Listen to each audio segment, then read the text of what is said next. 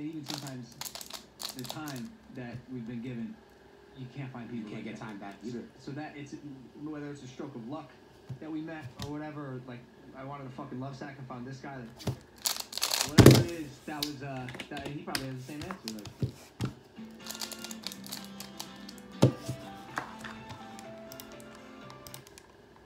So as far as feeling lonely, like it happens, but I'm not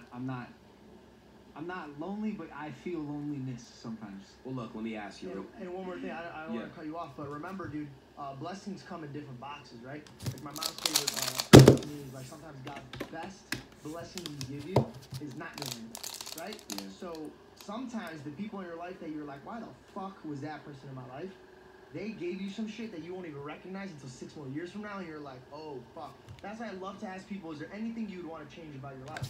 And even in his darkest moments, I guarantee you, they won't take it away. Right. Because one of the best learning lessons are when you're face down in the fucking dirt. Exactly. And you're like, fuck, because it grounds you, and you're like, okay. If you don't... That was good, that was bad. Right, because if you're born into like, oh, you have all this money, you get whatever the fuck you want, your life is very wonderful and great, chances are that person, when they're older, they're gonna have some difficulties. You know what I mean? Like, and look, I'm just speaking like, kind of like general, but maybe I'm wrong. But like, you know, if like you're brought into all this fucking fortune, and you're given everything, you're spoiled, and you just don't really learn manners and how to treat people, right? It's gonna come around and bite you in the ass. There's a whole collective. Oh, let's fucking go. Especially in LA.